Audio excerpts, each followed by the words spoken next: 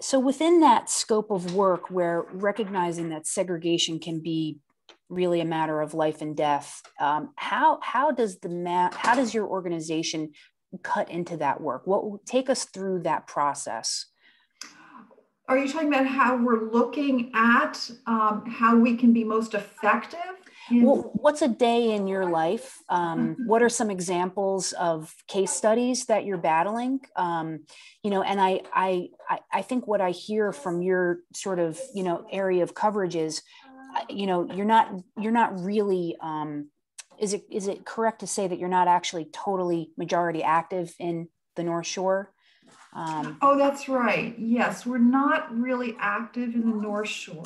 Mm-hmm. I know our name says Massachusetts Fair Housing Center, but our service area, we get funding from HUD, the Federal Housing Agency, to do this fair housing enforcement work.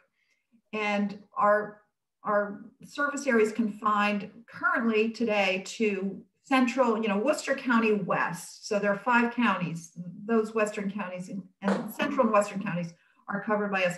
We have funding to begin to offer fair housing services in Middlesex County starting in May of this year. And I know that the North Shore has no private fair housing enforcement agency like ours available. So people in your area do not have access to the services that an organization like ours can provide. There's some hope, on the horizon that we will get, that there will be some state funding available to provide more services throughout the state. It might be coming from the Department of Housing and Community Development. And, I'm always looking for ways in which we can expand our services, build our capacity and expand our services to provide, at least equal access to fair housing advocacy across the state.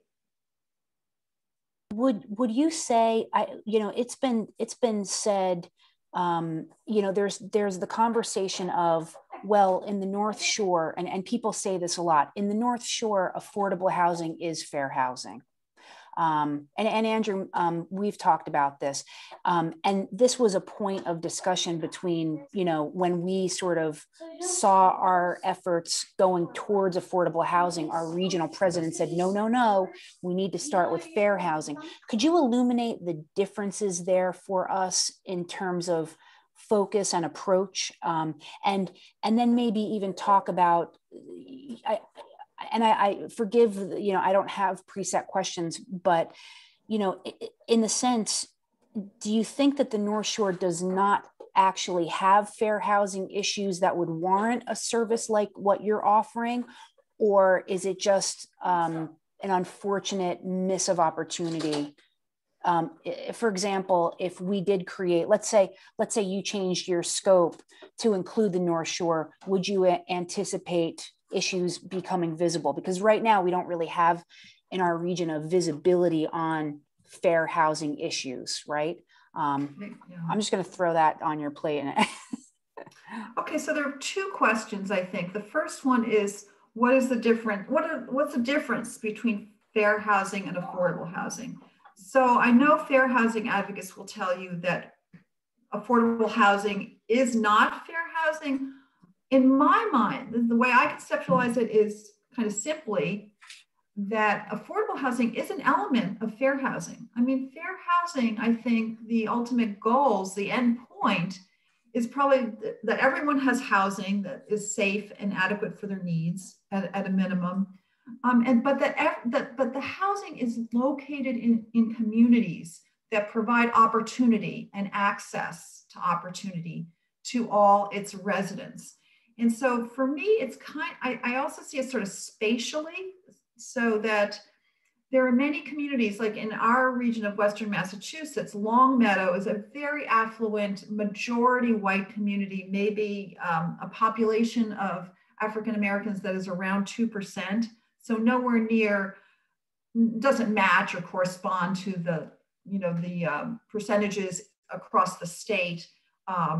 And there's so many opportunities. So Longmeadow borders Springfield, Massachusetts. And so I'm just going to maybe exaggerate this a bit, but Long Meadow probably has, SAT scores, at the 90% level. I don't know where that is right now. And Springfield is going to be down at, I think 40% level in terms of high school graduates taking SAT tests. I mean, a dramatic difference. So that if all the affordable housing is being built in Springfield, and there's higher percentage of affordable housing in Springfield than in Longmeadow. So Longmeadow, let's even assume it has the 10% that is the goal under 40B.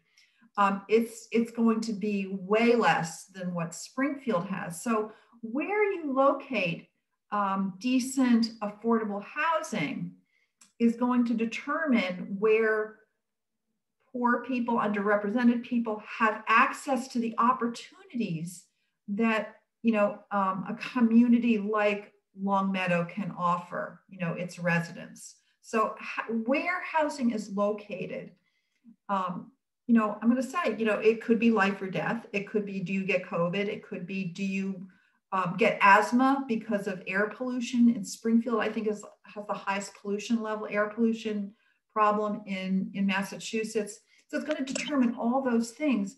But there are barriers, there are definite barriers to discriminatory barriers, a whole host of barriers that prevent people of color from moving to Longmeadow. And so there are policies, there are exclusionary zoning policies that prevent it.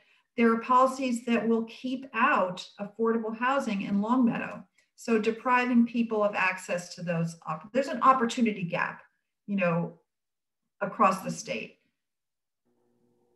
Does that make sense? I mean, do you have any other questions about, this affordable housing, fair housing dichotomy? Do you, first of all, begin with creating the opportunities so you can qualify for fair housing? Or do you begin with a push for fair housing and then bring the opportunities? Well, that's a really good question. I mean, because there's there's also like a community like Holyoke, which is very, there's been a history of disinvestment, partially due to policies, redlining, restrictive covenants. Holyoke's just been, suffered, tremendous disinvestment. And that's a sort of self-perpetuating cycle that's hard to, overcome. And I'm not an expert in that, like sort of in development and overcoming this disinvestment. But, I think that housing experts with a fair housing focus will support both place-based strategies to improve opportunities within a city like that's suffering within a city like Holyoke, as well as developing housing opportunities to everyone in much more affluent community with tremendous opportunities and amenities like Longmeadow. You have to offer the housing options in Longmeadow, and you have to develop.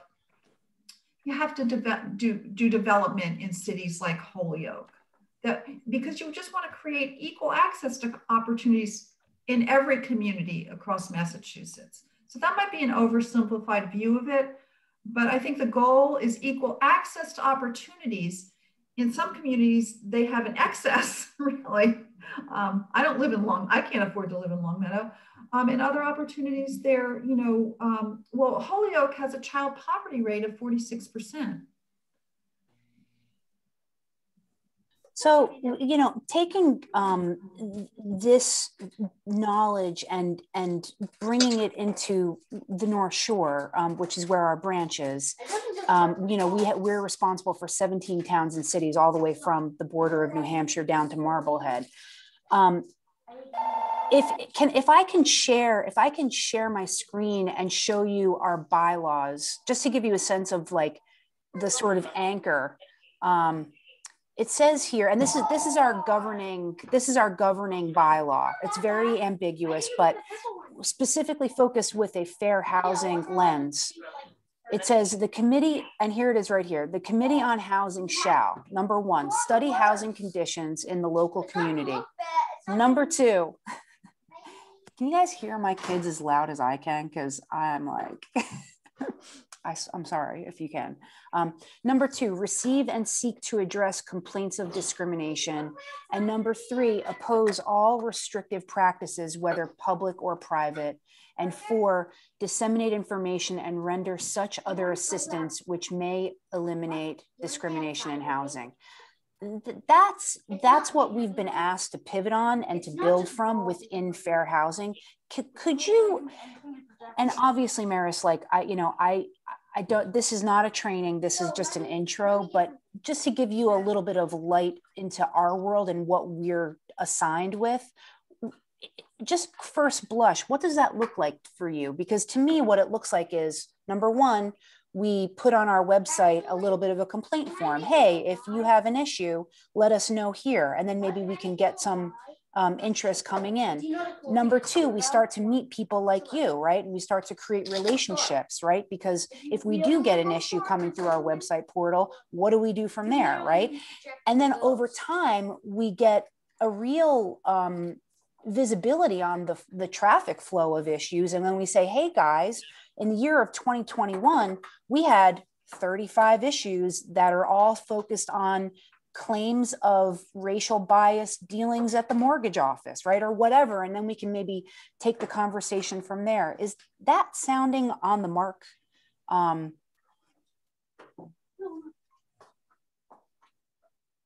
think you're on mute. Oh, I always do that. So I was saying in 2013, I worked closely with a new chapter in Amherst, Massachusetts, a new NAACP chapter. And I mean, you might want to talk to those folks. They're very friendly. I could give you some names. And they got involved in a case that we worked really closely with them on in Amherst, where a private landlord who had rents that allowed people with Section 8 to live in this, I think, 24-unit building. He sold it to a huge property management company in Amherst, and they immediately doubled the rent. It was in Amherst. There was some large. It was it wasn't like a government affordable housing. It was just this nice guy who just didn't exploit his ability to raise the rents as a new buyer did immediately. And so families and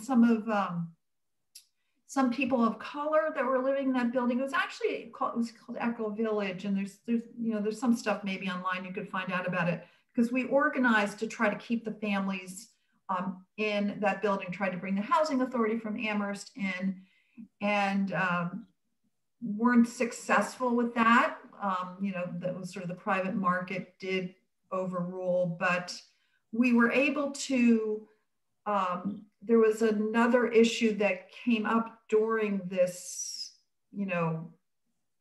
challenge that we were making to these policies within the town, where the town tried to reduce the value of the Section 8 vouchers. And the organization was in place with the NAACP to have public hearings about that policy by the housing authority and to defeat it. So they weren't able to lower the value of a Section 8 voucher that goes to low-income households to allow them to live. Amherst is an affluent community, and many people like to live there. Have great public schools. It's a nice place to live.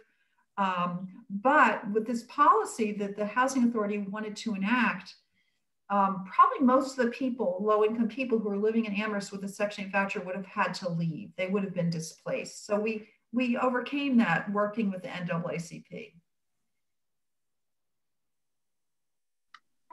The other thing it reminds me of, Natalie, is so HUD as a federal agency is supposed to affirmatively further fair housing. And so any agency like ours, any agency that gets HUD funding, Andrew, maybe you know about this if you get HUD funding, you are supposed to actually affirmatively further fair housing in your policies with those federal funds.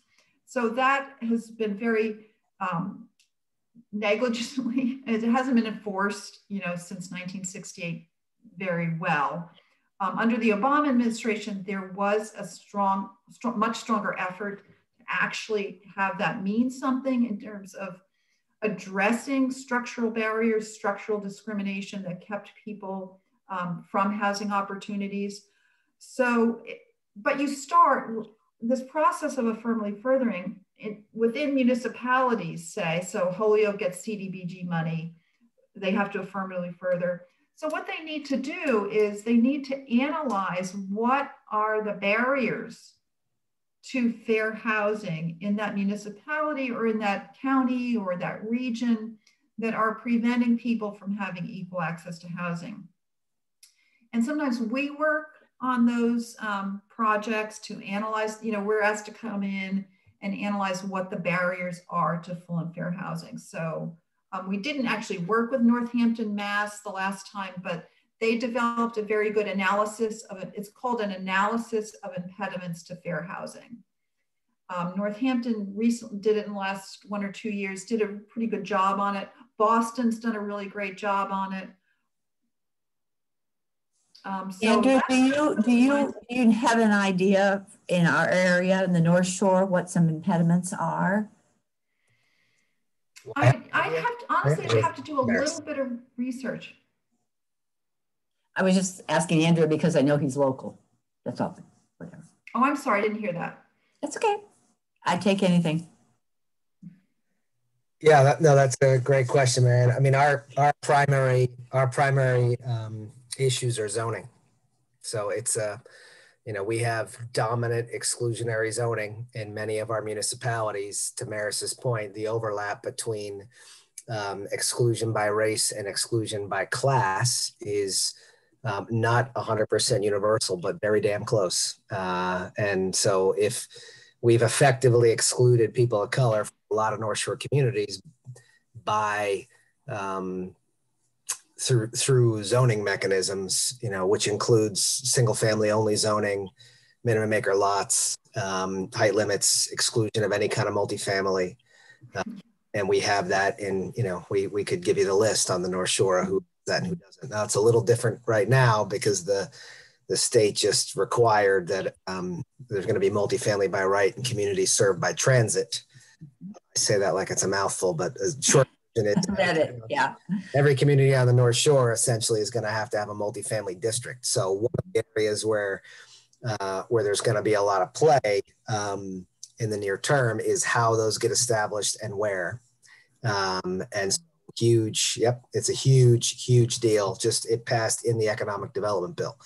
So which was maybe a month ago. Other things in that bill, but we have created racial segregation and exclusion on the North Shore through zoning. Okay. That's Andrew, is there in the North Shore this formal analysis of impediments to fair housing report that's ever been done? Yeah, so and Meris is right. So under the Obama administration, they essentially took the fair housing stuff from the 60s and said, okay, we're really going to do this now. And they were formalizing these reports so that any community that was getting federal money, which could include CDBG money or home money or, very, very small amounts of Fed money, we're going to have to create this. We were just on the cusp of sort of everybody having to do it. And you can imagine it created a mechanism. It's not so different, Natalie, than what the education committee is doing now, right? With the state level question at the NLCP level around holding communities accountable to the equity questions at the moment. So it's similarly, if Biden goes back to what Obama required, which is a pretty decent chance he would through the new HUD secretary, then there'll be this push again for the communities to have to create these. To my knowledge, I don't know anybody who has one. I think what happened is the clock was ticking on the administration. They were supposed to do that. Communities were talking about it. A lot of them were, especially communities that knew they were going to have a problem with this, meaning they knew that they had policies that were racially exclusive. Were complaining about it, and it ended up, by the time the administration finished, then it wasn't there. It wasn't in play. This was a huge question. Then you may have heard is that fair housing advocates like Meris and others, were And at the national level, we're really upset because Trump then, under Carson, removed, essentially took the regulatory structure under fair housing legislation from the 60s and said, no, we're not going to do that anymore, meaning we're not going to require these reports. So the question is that going to come back again? If it does, then we could hold all the communities or almost all of them responsible. Well, also what it does is it takes because you have top level, and I've seen you in action, and I think you suffer from this. You'll go to a municipal meeting, you know this stuff. You're like the region's expert, right? I mean, Meris, he is actually the region's expert in housing. Like, I'm not trying to like big him up. He really is. Very sweet. But like but you are though. And I think that like you go to these meetings and you have this deep knowledge and you can say to them, guys, the problem is our zoning. And the truth is they don't hear that. So my question, Meris, to you is, can our branch maybe pressure somebody like to say, hello, HUD, hello, whoever, we would formally like an analysis of impediments to fair housing, because then we as a support group, like our housing committee, could say, we have a HUD document that says, it's not just Andrew DeFranza, the focus of your attacks because you're racist. It's more of a official formal document now that we can all move on, and you guys could stop biting Andrew's ankles because here's the official document that says we have this issue. So now let's move on it. Meris, can you respond to that in some way? Yeah, I mean, I think these reports are usually done by these municipalities that get the CDBG funds. That's the process that I'm most aware of. There's nothing to prevent anybody from really doing an analysis of impediments to fair housing. We've done it as a fair housing organization with our HUD grant. We just said, well, how about we do some analyses in our areas? So there are planners that do it. There are people who really do have expertise in doing it that's deeper than ours. But there are also our regional planning commissions. We have the Pioneer Valley Planning Commission that does a lot of work with all the municipalities out in Western Mass. And you must have something in the North Shore. Do we, Andrew? Andrew? We have MAPC. You just put it on. Put it in the chat. Oh, yeah, we have MAPC up here. So I don't know them, but they can do it. So we could ask them. We could ask them to do that, Andrew? Yeah, you could ask, and they would, ideologically, they would be very supportive. I mean, so if you were looking for a brassy response, Natalie, you could either the NAACP itself or municipality by municipality could ask for a report like this that's municipally based. If similar to, like I said, what you're doing with the schools. So that could be done, and they could essentially volunteer to do it. If you follow the mechanism with the feds we were just talking about, that was compulsory.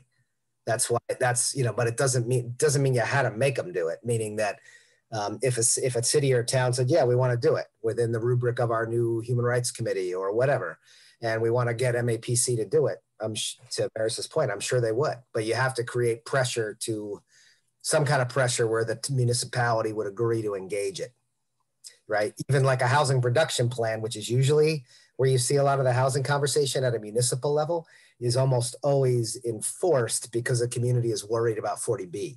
So there's a trigger or a pressure that creates the outcome. But you could just from a local political standpoint, create the pressure that will create the outcome. That's possible. So I just wanted to jump in and say that too, like, it's really easy to create that pressure. I mean, in my job, I do that all the time. That's like my lived experience daily as a labor organizer. That's really easy to create on a local level. I mean, even by getting like an Action Network email link set up, I mean, local leaders, they get like 50, 60 emails and like the world ending at that point. Right. You could do anything with 50 emails, right, Deb? Oh my gosh, you could like move like mountains with 50 emails. Mm-hmm. Deb, in your capacity is what I'm suggesting, and Meris, you too, does this sound viable for us? Because I'm looking what I mean, this is a wonderful conversation, but I'm like so desperate to like get this going because I see the need. Would something like this be a good step in the right direction, Meris and Deb? I mean, I think you can do anything. I mean, we do a lot of work, like I said, in my local union, we do a lot of work around housing justice, and we sent like around 75, 100 emails, and we got an eviction moratorium in place in my city. We were one of the first ones to get one in place during the COVID crisis. We wrote, you know, last year, before pre-COVID, we wrote a bunch of emails, and now the city of Malden has a fund where people can apply and get their security deposit paid out of the city fund. I mean, a few emails can really move mountains. I think anything's possible with a good organizing plan and some follow through. Agreed. And probably, Natalie, you could, if you had a regional plan, meaning if you talk to MAPC and said, would you guys do this if we get the municipalities to ask for it? They'll say yes. Then you'll have that. And then you have what the plans look like, to Meris's point, meaning you know what the impediment plan looks like. You could then have X 50 people, or to Deb's point, in each community, go to create a communication to the Board of Selectmen or the City Council saying, we would like a plan like this created, and MAPC is willing to do it. You know, what's the next step? Are there subtle pushbacks, Andrew, that we should be aware of? Because I know it can be blinding at times. For example? I mean, communities that know they're going to have a problem are not going to want to do it. Yeah, they're just going to flatly say no. I think it's harder for them to say no today than it was 18 months ago. Okay. Yeah, and it's going to be harder once we get on board, because the reality is we're all segregated. And the question that we're going to come at this with, I believe, is, hey, Essex, you have 0% Black population. Can we focus on why? I mean, really, like, I think we need to be like, you can't fall back. It's not acceptable anymore. And we need to flip that. I think we need to lead with that. Is that something in an email to the town people, or how do you envision it? I think it's so in my mind, and maybe everyone else can share their ideas of this, but I think it's going to be a bit of a strategic networking hunt first. We as a committee have to say, okay, who's going to take Gloucester? Who's going to take this? Who's going to take that? And then we look at the Board of Selectmen. We see who's favorable to this. We make phone calls with them. We see who we can get as allies. We champion it. We might need to mobilize into a couple of municipal meetings. And we utilize the group in that way to just flex and try to get them to flip. In a way that, like, you know, it can't be aggressive, right? We have to be friends. And, I like the gentle approach. Hey, Andrew, I see you using this approach all the time. I see you. Is your tongue bleeding all the time, or what? Well, I have a heavy bag in my office. I was just going to reveal that fact, actually. There's a heavy bag, and oftentimes if you hear the punching, you go nowhere near the office. You hear it getting used. So, Andrew, I don't want to be in contention with you. Is affordable ever theoretically in contention with fair housing? No. Not really. Okay. I was worried about that before this meeting. And just to be clear and to speak very without a filter, I think the general concern with our regional was, we can't come out of, he wants the longevity of our branch to be preserved. We have to build credibility. We're a new branch. We could lose it if we get loud on an issue where we make a mistake.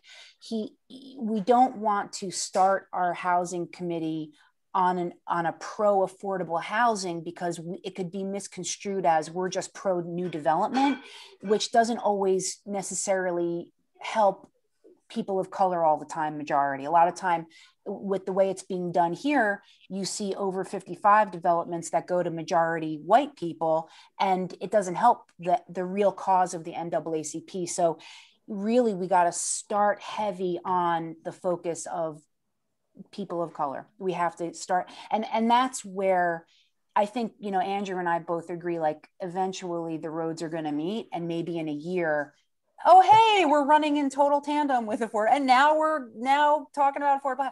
We're not there yet. So we have to start firmly in that, championing the race issue in our region, the segregation. You know, one of the reasons why I was so excited to get Meris to sort of spark our fire was her utter commitment to desegregating. And Meris, I don't know, can we bring the conversation back to you a little bit with your rebranding of this? I think you talked about reaffirmation, but I think you and I had talked about your own organizational reaffirmation of really claiming this space. Is this also in your heart and mission now? Yeah, so in 2018, we did a strategic planning process, and we deliberately and intentionally decided to change our mission statement, which had been, I don't know, just kind of a typical fair housing organization mission statement to fight, you know, combat housing discrimination. But we decided that we really wanted to change our approach to focus on eliminating, you know, because I think it's doable. I actually think it's doable, eliminating systemic housing discrimination. So because it's systemic, I mean, the zoning policies that Andrew's talking about is a system, you know, that is clear, and everybody knows it. Everybody knows single family zoning, minimum lots, no multifamily as of right. These are systemic barriers to racial integration. So yes, we decided that that's where we wanted to focus. What, you know, our limited, we're small, you know, our limited staffing and resources to eliminate systemic housing discrimination. So this was before George Floyd, and if anything, George Floyd's murder caused us to step back, take a deep breath, and again, ask ourselves again, what more can we do to further racial justice? Because, you know, that's yes. As I look at our group, I notice there's nobody of color in it unless Julianne is. And is that an issue? I know that in some other committees I'm in where there's a focus to bring in and even have leadership be of color. Can I answer that? Can I answer that, Mary Ann? The answer is no. Sure. The answer is no. The color of our skin will not determine our ability to do this work. Our branch will always reflect the demographic that we're in. And right now we are 97% white.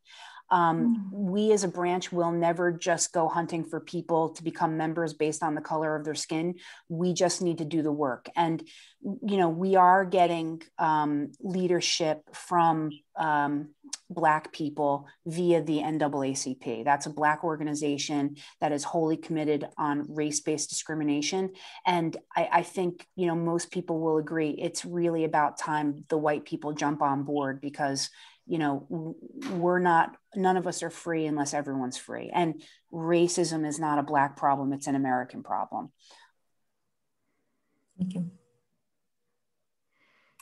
Yeah, I don't think that's typical of the Amherst group, but definitely I think Black participation is probably in a minority, because it really reflects, as you say, the demographics of our state, the counties within our state, and the segregation, the very high rates of segregation that exist in Massachusetts today.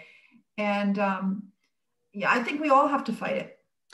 Yeah, and also this is a bit off the housing topic, but we are a unique branch within the NAACP, and a lot of branches in New England. You know, the way that branches start in NAACP is really in the Black communities, right? So the fact that we're an anomaly where we're a white community that created this branch is definitely not the typical lens. I mean, if you look at the NAACP branches within New England, it's within Black communities that they've been started. So we're in new territory.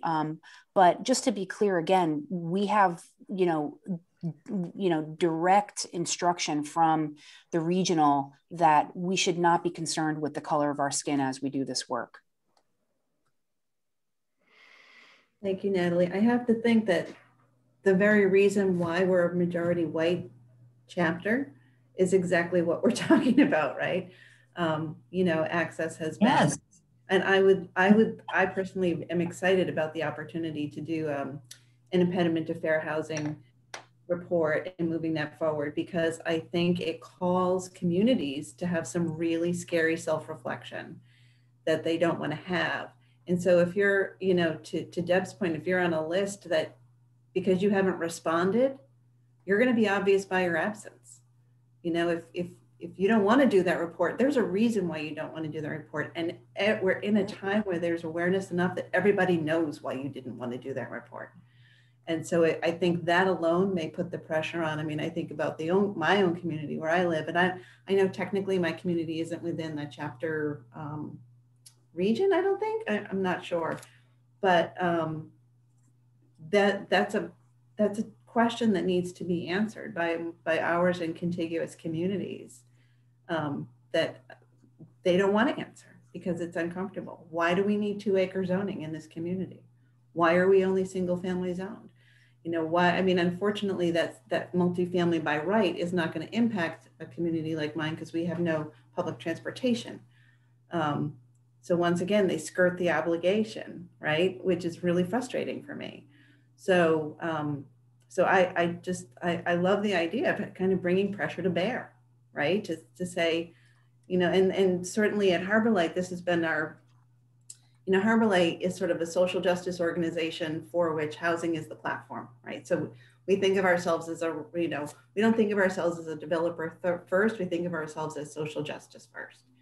And this has been long part of our mission statement as well, Meris. And to your point, we rewrote it in 2017 to reflect specifically racial equity in fair housing across the North Shore as part of our overall like push, right? So that's sort of when we sort of flipped the obligation from social justice to housing. It's sort of that's the basis through which we execute it. And any opportunity we can, we've been in public meetings that are, you would not believe what people will say in a public meeting when housing is about to be created. And I know I'm sort of like, I'm migrating from the fair housing to the affordable housing. But oftentimes, and you know, this is where, you know, sort of that experience of standing in the public space and taking sort of the hits, as you were pointing out, Natalie, that Andrew does in meetings, is with each comment and question, everybody starts to reveal themselves, right? Like, so with each question and each follow-up question, they get closer and closer and closer to the reality of what they're really saying, right? So when I hear somebody say in a particular town, we don't want this housing because it's going to impact our water. Why is it going to impact your water? Because the cars they have are crappy and they're going to be leaking oil and the oil is going to run off into the wells. I cannot make that up. That actually happened in a meeting for a Harbor Lake development. So, but the follow-up question is, well, why do you think that, right? Why would you assume that that would happen? And so I think that this report might force that kind of a conversation. Yeah. So that is like, I don't know, seems like a good step.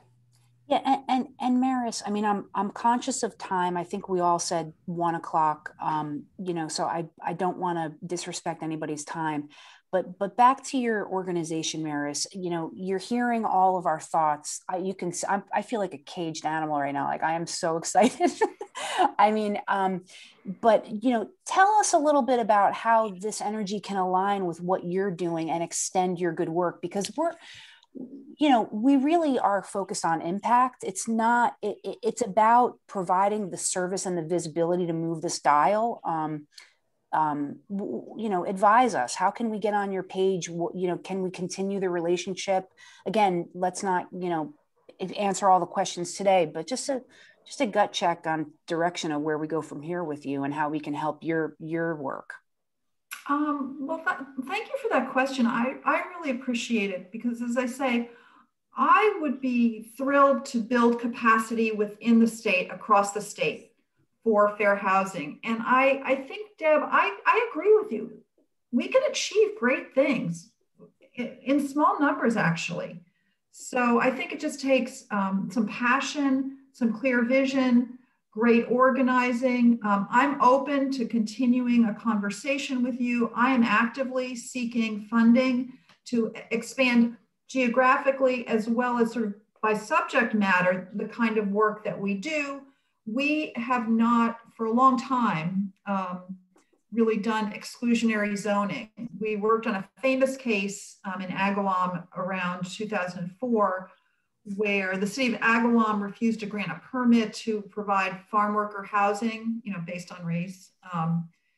And, the Department of Justice got involved in that. But I think since then, and certainly since my tenure, which began at Master Housing around 2008, we haven't focused on exclusionary zoning rules. I would like to expand, our capacity to do that, because I totally agree with Andrew that those rules are really, excluding people.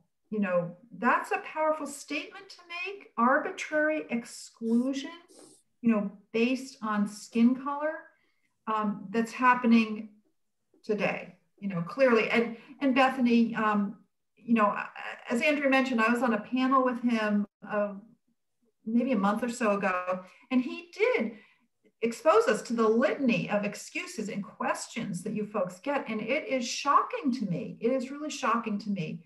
It's in that category, shocking, but not surprising.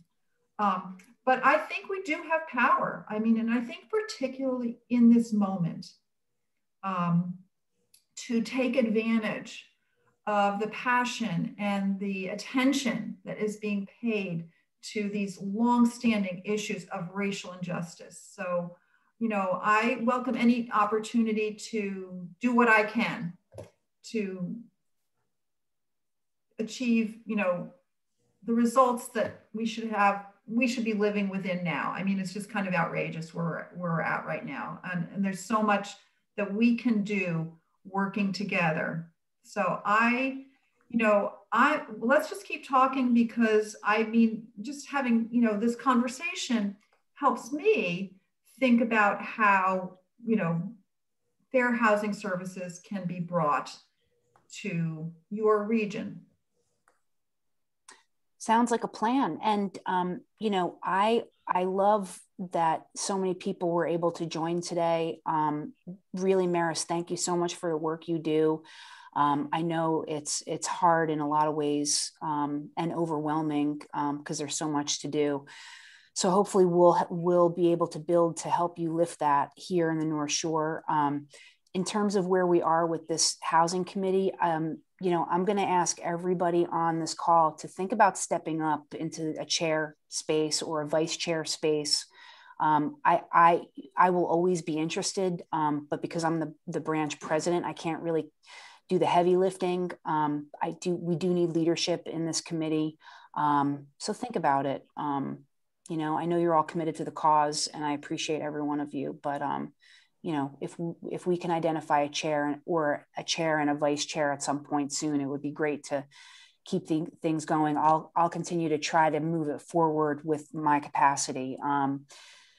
So I think next steps for us would be to call our next housing committee meeting where we just digest all of this and talk about maybe next steps. Does that sound like a good next move for us? Natalie, I'd like to envision that the next step has been more or less thought about and discussed here, which is the impediment list. I don't know what the formal is, but I think we're coming to a conclusion for next step. We need leadership and that sort of thing, but I think we are moving forward, and I think we need to even up today. Yeah, that's a great point. I think we have definitely, like you said, Marianne, identified some pretty obvious next steps. I think actioning them would be the discussion. Thanks for all you do, and I will give it thought. Would it help if I sent you an example of the report that I'm talking about, the analysis of impediments? Because I think Northampton, yeah, okay. I'll send it to you, Natalie, and you can distribute Perfect. It. Sounds good, Meris. That would be great, Meris. Thank you. Oh, of course. Good to meet you. Yeah, great to meet you, and good to see everyone again. Thank you so much, wonderful. Meris. Yeah, wonderful to meet you all. And you're doing a great thing. I just am really excited about you kind of doing this on your own, you know, coming to fair housing on your own. There's so much we can do. I was just, before I leave, I just find that improving housing is going to improve, you know, a whole array of aspects, you know, measures of quality of life for people and for families. So it's a neat policy area where I think you can accomplish more than even your stated goal, because it's going to filter down and affect people's access to fresh food, recreational opportunities, differences, as I mentioned, in policing, education. So yeah, I look forward to continuing the conversation, and I'm happy to have met you. Yeah, likewise. All right, well, thank you, Meris, and hopefully we'll see you again soon. Okay, all right, take care, everyone. Thank you. Thank you. Bye, everyone. Natalie, thanks, Happy Mary. Thank you. Friday. Thanks, Natalie. Thank you.